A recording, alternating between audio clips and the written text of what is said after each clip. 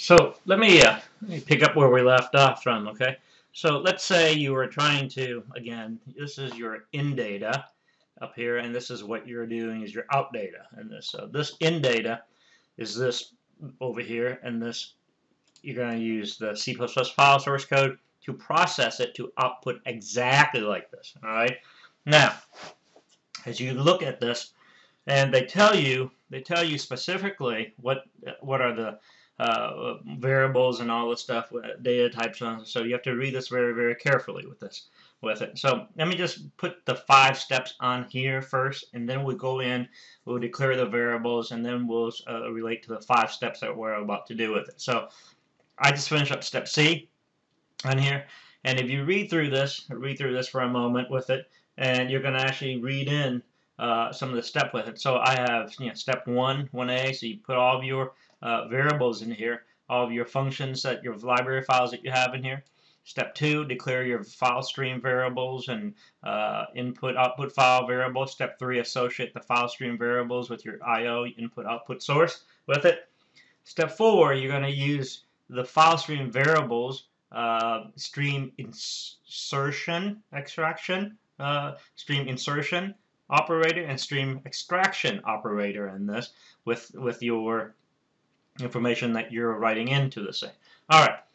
Again, make sure you know these 2 symbols for the test, because there are symbols with it. Again, this symbol that I'm pointing at is your stream extraction operator. This symbol is the symbol that you stream insertion operator. Remember now, you're writing this from the source code coming into the string. All right.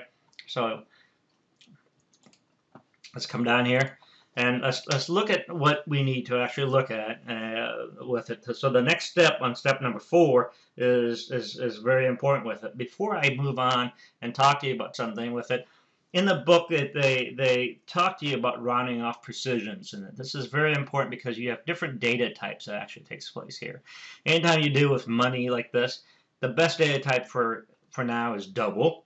That's what I would use. It's an 8-bit rounding off precision with it, and you're rounding it off in the 100th position in this thing. So a statement that will tell you normally if you output to the screen, it would be like a cout stream insertion operator that you would actually put in here with us. Well, excuse me for a moment.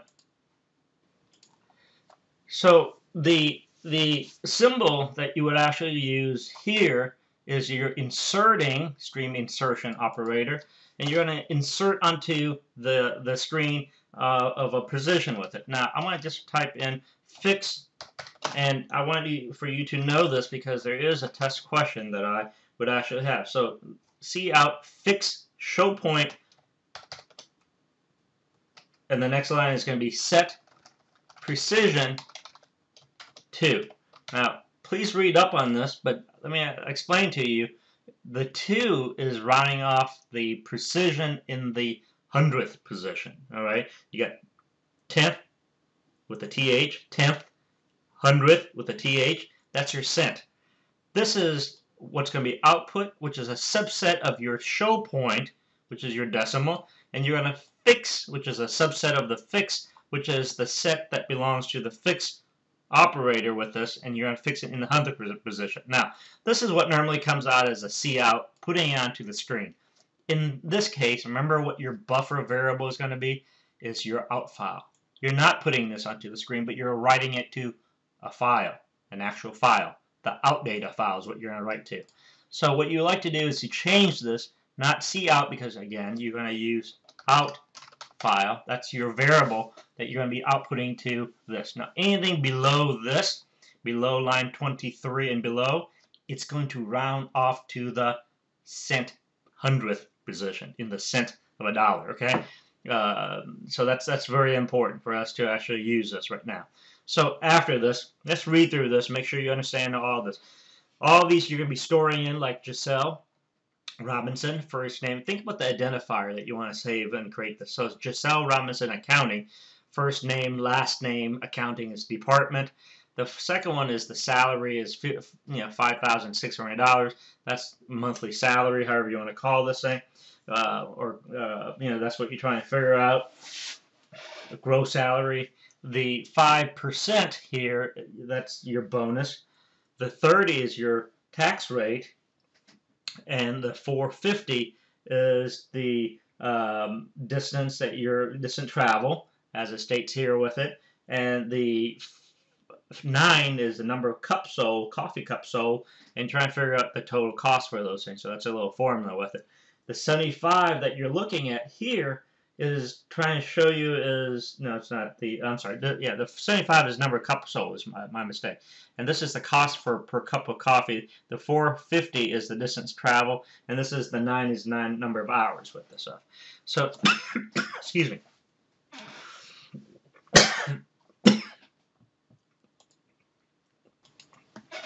So think about the variables that you want to declare. So here, right up here, right above here, this is where you want to declare the variables. So I'm going to just call it declare variables here. All right.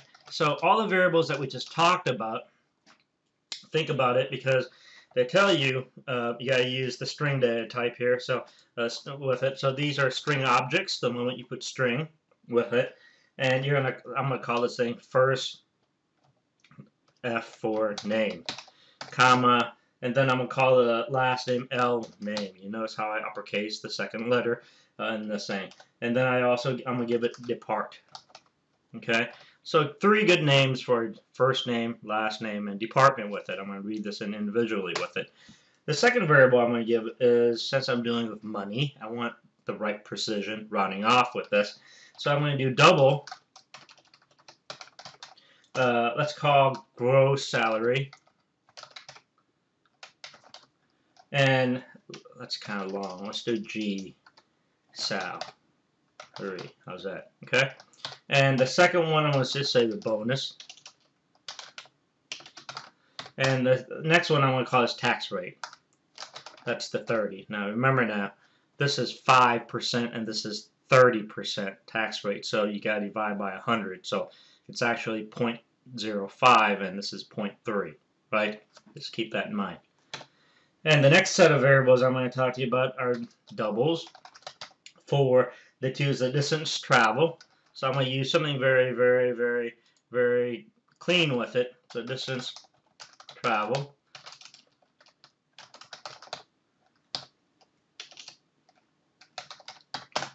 Past tense, and then the travel time.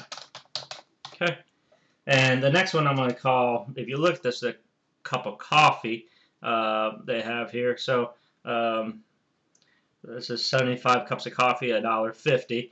I guess I have to use an int for the cup of coffee. I can't sell half a cup or 1/3 of a cup, right? So it's best that I use the right data type for this thing. So I'm just going to use int. Let's call this a number of coffee cups sold. How's that? And then we need to know the money part of this is I'm going to use the price of the coffee cup. So coffee cup cost. Okay. So all of these variables, I want to make sure 1, 2, 3, 4, 5, 6, 7, 8, 9, 10. I should have 10 variables declared for to read in these containers. Okay, I should have 10 of these. So 1, 2, 3, 4, 5, 6, 7, 8, 9, 10. All right, so make sure these are the 10 variables to match the reading in of your external file here. Okay. So that's what I want you to see is this now. Step 4 is what? Step 4 of this stuff is that you have to go in, use the file stream variables, stream extraction operator, and stream insertion operator, or IO input output function to read in some of the stuff with it. So I'm going to come down here after all of this. Move this up here so we can see this a little better. So the first thing I like to do is I want to read in the first name and the last name and the department. Now, normally we would use what? CN, correct? In this case, we are using is the, let me pause this. I don't want to go over 10 minutes. I'll cut this into the section. All right.